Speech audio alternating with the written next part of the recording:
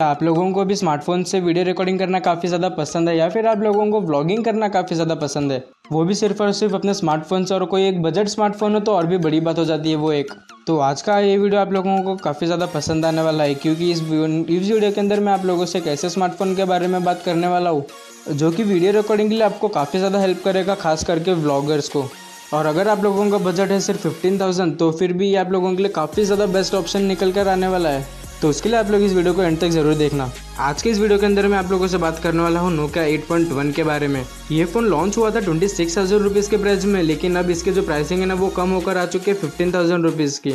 और अगर आप लोगों को वीडियो रिकॉर्डिंग करना पसंद है अपने स्मार्टफोन से, वो भी आप लोगों को कोई ऐसा बजट स्मार्टफोन चाहिए, तो आप लोगों के लिए ये स्मार्टफोन काफ़ी ज़्यादा अच्छा ऑप्शन रह सकता है, या फिर मैं कह सकता हूँ कि ये इस प्राइस रेंज के अंदर सबसे बेस्ट स्मार्टफोन है वीडियो रिकॉर्डिंग के लिए।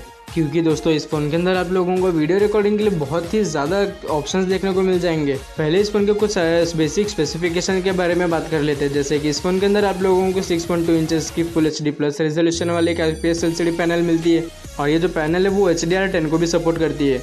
और इसका जो लुक्स है ना दोस्तों वो भी काफ़ी ज़्यादा प्रीमियम है। दोनों साइड आपको ग्लास बॉडी मिलती है और एल्यूमिनियम की फ्रेम भी।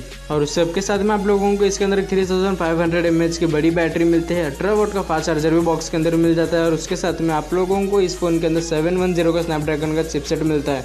तो जो इस फ़ोन के हार्डवेयर स्पेसिफिकेशन है वो 15,000 रुपीज़ के हिसाब से बहुत ही ज़्यादा कमाल की है। और इन सभी चीज़ों के साथ में आप लोग को इस फ़ोन के अंदर स्टॉक एंड्रॉइड एक्सपीरियंस मिल जाता है, बिल्कुल वैनिला एंड्रॉइड। तो जो डे टू डे परफॉर्मेंस हो जाती है ना दोस्तों इस फ़ोन की बहुत ही ज़्यादा इंप्रेसिव हो जाती है। और अब बात कर लेते हैं इस फ़ोन के कैमरा के बारे में। इस फ़ोन के अंदर आप लोगों को बैक साइड में 12+13 मेगापिक्सल का रियर कैमरा देखने को मिल जाता है, और फ्रंट में 20 मेगापिक्सल का सेल्फी कैमरा। इस फ़ोन की दोस्तों जो इमेज क्वालिटी है ना वो भी बहुत ही ज़्यादा इंप्रेसिव है। और उससे भी ज़्यादा इंप्रेसिव इस फ़ोन का जो वीडियो रिकॉर्डिंग है ना दोस्तों वो है। इस फ़ोन के अंदर आप लोगों को वीडियो रिकॉर्डिंग के लिए सारे फीचर्स देखने को मिल जाएंगे।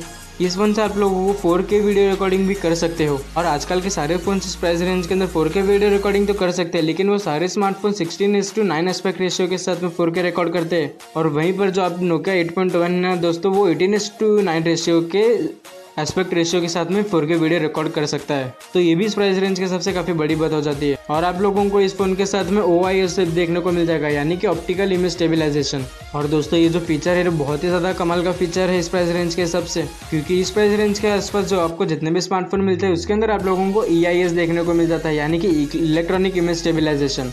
और जो OIS की स्टेबलाइजेशन है वो EIS से बहुत ही ज़्यादा कमाल की है। और ये जो फीचर है ना दोस्तों वो काफ़ी लोगों को सिर्फ और सिर्फ ज़्यादा करके प्रीमियम स्मार्टफोन्स में ही देखने को मिल जाता है, यानी कि ऑलमोस्ट आप लोगों को 30,000 के अराउंड आप लोगों को पैसे खर्च करने ही पड़ेंगे आप लोगों को अगर फ़ोन के अंदर OIS चाहिए तो। अंडर 30,000 ऑलमोस्ट 90% स्मार्टफोन के अंदर आप लोगों को सिर्फ EIS ही देखने को मिल जाता है। ये भी बहुत ही कमाल की बात हो जाती है कि आप लोगों को OIS एक 15,000 रुपीज़ के प्राइस रेंज में मिल रहा है। और उसी के साथ में आप लोगों को इस फ़ोन के अंदर एक ओजो ऑडियो करके फीचर मिल जाता है वीडियो रिकॉर्डिंग के अंदर। और ये ओजो ऑडियो क्या है तो मैं आप लोगों को अभी समझाता हूँ।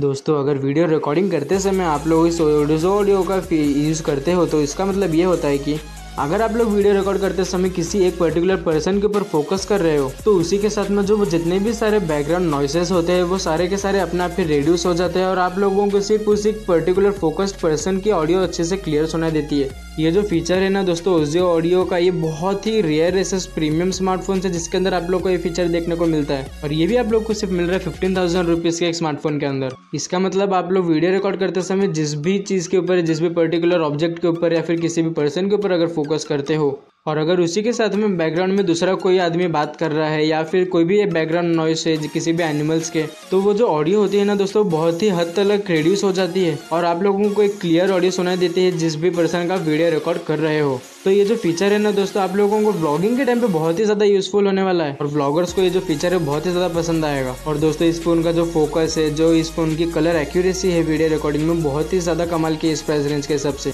तो दोस्तों आप लोगों को ये फ़ोन कैसा लगा, और अगर आप लोगों को वीडियो रिकॉर्डिंग करना पसंद है तो मुझे कमेंट सेक्शन में आप लोग बता सकते हो।